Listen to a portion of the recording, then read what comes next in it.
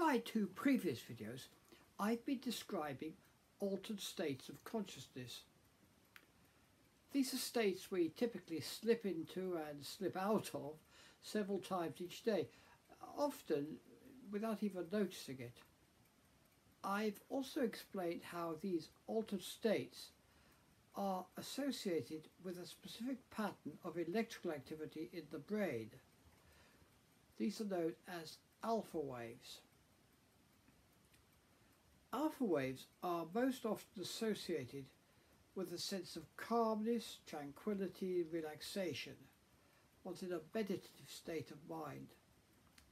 In this video, I'm going to describe the first two of 4 training stages by which you'll be able to acquire an ability to enter a deep and sustained alpha state. The first stage is to prepare yourself by preparing your surroundings and then preparing your body physically. I'll describe the remaining 2 stages on my next video, and these will involve preparing yourself mentally to develop alpha and then practicing this training program successfully. At first, you'll probably notice it's easiest to practice in a quiet, perhaps slightly darkened room, which is sufficiently warm for you to remain largely inactive for approximately 15 minutes. Now, what about your surroundings? Research has shown that blue and green reduce blood pressure, lower heart rate and slow breathing. Now, while I'm certainly not suggesting you should redecorate your living room in the way shown in these photographs, a few small areas of blue or green in the room on which you can focus your attention, such as a picture with a lot of blue or green in it, an ornament, or for green, a green plant, or a view across a garden with grass and leaves. Red, by comparison, has been shown to increase blood pressure, increase heart rate and speed up breathing, so it's obviously best avoided when you're training for alpha. In a later series of videos, I'm going to discuss the ways in which colours and our surroundings influence the emotions of both individuals and even large groups of people. They're quite fascinating. Now, what about music? Well, many studies have found that Baroque music, this is by early 17th century composers such as Handel, Bach, Corelli and Vivaldi, are especially helpful to you when you're trying to relax. Vivaldi, incidentally, is known to have a wonderfully calming effect on small children and will often send a fretful baby off to sleep very rapidly. But again, musical preferences are very much a personal choice, and some people can relax with very different types of music. I remember training a young man who was able to enter an alpha state very quickly and easily, and he did this while he was listening to heavy metal played at a high volume. Certainly didn't relax me, but it relaxed him. So you should prepare for each session by avoiding alcohol, cigarettes, tea, coffee, or any other stimulants or sedatives which can affect your mind for at least an hour before practice. Now, you'll find that with experience it becomes possible to enter an alpha state under almost any circumstances, whether you're sitting or standing or walking or running. When you start out, however, it's easiest if you learn to become as physically and mentally relaxed as possible in relaxing surroundings. Now, my research has shown that breathing, the way we breathe, is fundamental to the physical relaxation and production of alpha. I'd like you to take a look at a video which I made about 20 years ago demonstrating how by changing your breathing you can become more and more relaxed. Here in the consulting room we can actually demonstrate the relationship between breathing and levels of stress using biofeedback equipment. Well, this is equipment which measures what's going on inside the system and allows us to see it, in this case on a dial and also by a varying sound. So Tony, if I could just demonstrate this, you could just give me your right hand for the moment. I'm going to put onto your palm an electrode, and this is going to measure your level of physical arousal, which is associated with levels of stress. And when I switch it on, you'll see the needle start to move up the dial. Now what I'd like you to do is to start breathing very rapidly, as though you're panicking, really hyperventilate. Now, instantly, thank you, that's fine, instantly the needle swings right the way around the dial. Now, as you start to relax a little, it comes back down again. If you'd like to breathe rapidly again, that's fine. We see the needle shoot up again. So controlling your breathing is one of the most basic ways in which you can control the amount of stress you're suffering. If you're interested in learning more about stress monitors, I suggest you take a look at some of the small but powerful devices which we've developed for our website www.themindchangers.co.uk. One of the fastest ways of achieving a state of deep physical relaxation is by first tensing and then relaxing each of your major muscle groups in turn. In the video clip that follows, you'll see me taking a young client through the necessary exercises for relaxation and explaining how to put herself in the most comfortable position for relaxing. I start by offering some general advice about relaxation, and I explain why, although it works extremely well in a majority of cases, there are some people, a few people, in which it can actually increase levels of anxiety. Before we start, a brief word of caution. For the vast majority of people, relaxation is both extremely pleasant and highly beneficial to both their physical and mental well-being. A few, however, experience discomfort due to a condition known as RIA, or relaxation-induced anxiety. As they attempt to relax and unwind, they become increasingly tense and anxious. If you find this happening to you, I suggest that you simply leave this procedure, at least for a while, and come back to it a little later. It may be that certain events going on in your life at the moment are causing your difficulties. Now, let's start the relaxation training. I would like you to follow my instructions as I take a client through the procedure. To do this, I'd like you to sit in a comfortable chair, one that offers you good support for your spine, or if you prefer, you can lie down on a bed or a couch or on the floor. I would like you to loosen any tight clothing, such as your belt or necktie, uncross your legs, and let your arms hang down at your sides. I want you to start by spending a few moments going through the major muscle groups and relaxing away any tension within them. So let's go into my clinic now as I talk a client through the procedure. Right, I'd like you to just lie back comfortably in the chair, put your arms at your side and fold your fingers and just stretch your feet out a little bit. That's lovely. And now just close your eyes. And I'd like you to take a few deep breaths. Just breathe in very deeply and breathe out. Now one more deep inhalation. Breathe in and relax. Feel yourself becoming more and more relaxed. Feel yourself sinking deeper and deeper into the chair. Now just one more very deep breath. Breathe in and relax.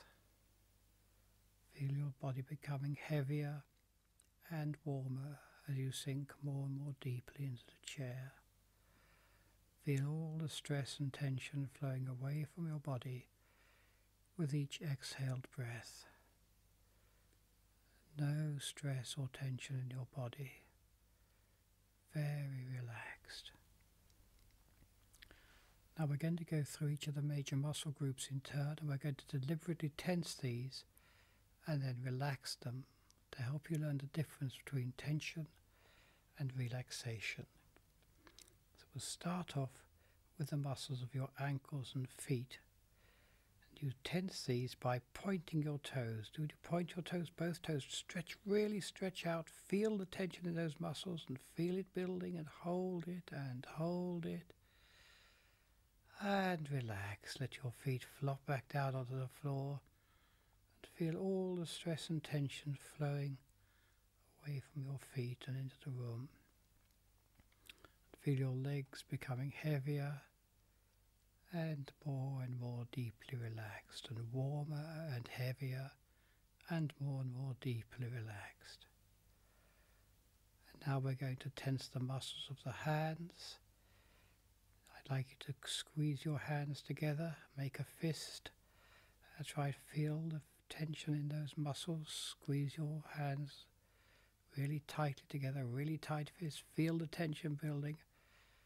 And relax and let your fingers uncurl and feel all the stress and tension flowing away from the muscles in your hand. Your body becoming more and more deeply relaxed and warmer and warmer. Now we're going to tense the muscles in the upper arms. And to do this, I'd like you to bend your arms back and try and touch your shoulders with your wrists. Really tighten those biceps. That's it. Feel the tension building up. Feel the tension and hold it. And relax. Let your arms flop down. Imagine that your puppet whose strings are suddenly being cut. There's no stress or tension in your arms or your hands. You're sinking deeper and deeper into the chair. Feeling very warm and very relaxed, very calm. And each time you breathe out, feel all the stress and tension flowing away from your body and into the room. Now we're going to tense the muscles of the shoulders. You do this by shrugging your shoulders. So shrug your shoulders out really high and feel the tension building in those muscles. Hold it and hold it. And relax and let your shoulders flop down, and no stress or tension in those muscles. And notice the difference as you do so between stress and tension.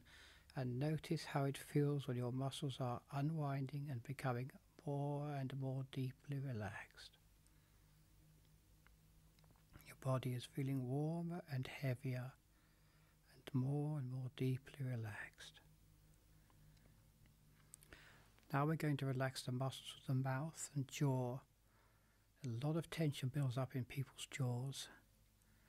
To do this, I want you to press your tongue against your hard palate. Press it against the roof of your mouth, the tip of your tongue. Feel that tension building up in your mouth. And hold it. And relax. And feel all the stress and tension flowing away from your body, and each time you breathe out, feel yourself becoming a little more deeply relaxed. Now we're going to stress the muscles of the stomach. Do this by tensing your tummy muscles as though you're expecting somebody to hit you in the stomach. Pull the muscles really tightly in. Feel the tension building in those muscles and hold it. And relax and feel all the stress and tension flowing away. And now I'd like you to tense the muscles of your chest. And you do this by taking and holding a deep breath. So breathe in very deeply. Draw the air right into your chest and hold that tension and feel the tension in the muscles of your ribs and your shoulders, and relax and let all the air flow away from your body. And as you breathe out, feel all the stress and tension in your body flowing away into the room. You're feeling very deeply relaxed. Now just allow the chair to take all the weight of your body. Feel your shoulders relaxed, your arms relaxed, your hands and wrists are relaxed, your legs are relaxed, your ankles are relaxed, your face is relaxed. Let your brows smooth out, your eyelids are heavy, you're very deeply relaxed. And each time you breathe out, feel yourself becoming a little more deeply relaxed. Very calm and very relaxed. No more stress and tension in your body. Your body feels very warm and very relaxed. The air is flowing smoothly into and away from your body. You're very relaxed. Very relaxed.